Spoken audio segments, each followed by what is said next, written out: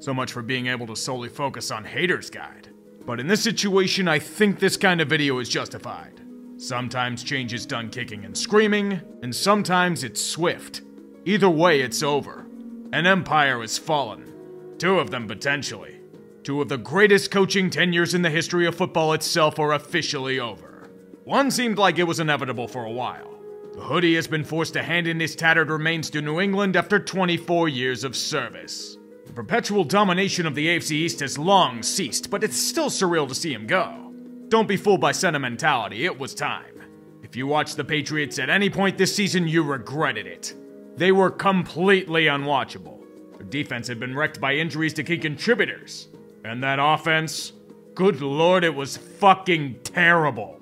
A unit transported back to the Patriots of old. 1990 to be precise. What the hell did he do to Mac Jones? This was the hoodie's greatest sin. He took a promising quarterback, one with the highest floor of anyone in his draft, and turned him into an utter shell of himself. Turns out that's what usually happens when you give him 3 different offensive coordinators in 3 seasons. His rookie season was McDaniels, and he had his best success. Second year, you had 2 guys that never ran a fucking offense at the NFL level before in Matt Patricia and Joe Judge. Trusting your top QB prospect with a guy who ran a QB sneak on a 3rd and 9. Great fucking going, Bill. Yet even when bringing back the butt chin into the fold, it somehow got even worse. They'd be lucky to get a pack of chewing gum for him in the offseason. Mission success, target destroyed. It leads to the next great strike against him, his GM tenure. There's no argument that Bill Belichick is still a strong master of team defense, but in terms of offensive personnel decisions, it was bad. It got bad in a hurry.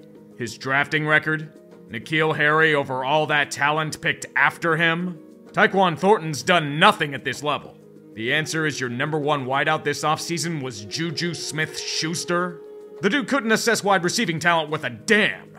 And regardless of the defensive gems he found, it was part of the demerit against him. A lot of people are gonna say that Brady made Belichick, but I disagree with that statement. I always felt it was a codependent relationship.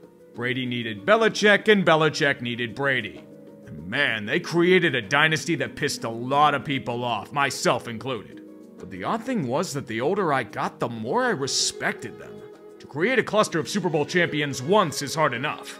To do it twice in separate eras of football? That's a legendary feat.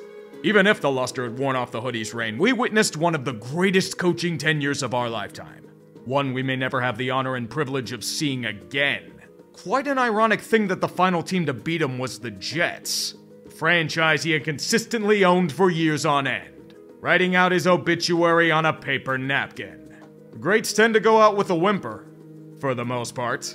The more shocking one is in the college ranks. Nick Saban is retiring. His long stranglehold on the NCAA is over. Now this came out of left field. There was no indication that Saban was going to be moving on. Alabama just backdoored into the college football playoff and had taken Michigan to the brink in their matchup. Saban, unlike Bill, was still seen as being at the top of his game. A legendary recruiter and built Tuscaloosa into a powerhouse of the age. An empire in and of itself might have fallen. And this one is harder to fathom since it was so sudden. There was no retirement tour, no grand ceremony, no roar of the cheering crowd as the players lift him on their shoulders one last time. Just the end. I understand why he's stepping down.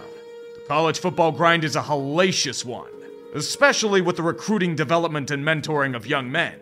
Not to mention the whole game planning thing. It's a dangerous situation for the Crimson Tide, if only because most of their recruits are opting out and headed into the transfer window. Georgia's licking their chops, and the person that's gonna have to replace Saban at Alabama's gonna have the largest microscope placed upon his face. Think of all that's happened this week. Belichick gone, Saban gone, Carroll gone, maybe more in the near future. There's only one confirmation with all these moves. We're entering a new era of football.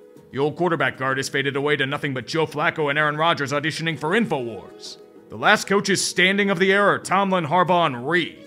And who knows how long they last. I remember when I was in college and the likes of Tomlin and Harbaugh were the young guns of the league. Time flies, man.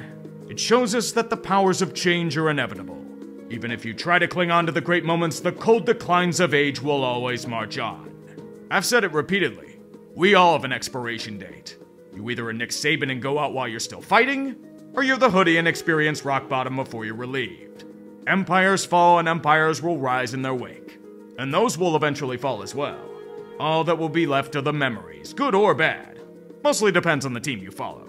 This ends the chapter of two coaches that dominated most of our football lives. Whether they go on from here is anyone's guess. Belichick might, but Saban's probably done. I'm guessing a future in the broadcast booth for him. To two men who I wasn't fond of as a rival for obvious reasons, but respected in the end.